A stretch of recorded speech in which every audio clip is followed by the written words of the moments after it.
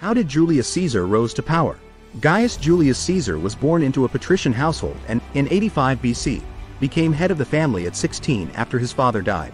In the civil war between Marius and Sulla, Caesar chose to fight for Marius and was stripped of his inheritance after Sulla's final victory.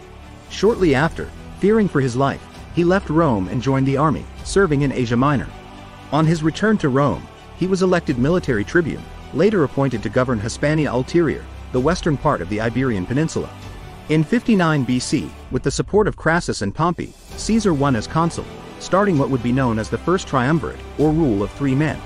When his consulship ended, he narrowly avoided prosecution for the irregularities of his year in office and, with the help of political allies, was granted governorship over Cisalpine Gaul and Illyricum. Caesar took this as an opportunity and used the legions under his command to perform one of the greatest conquests in Roman history.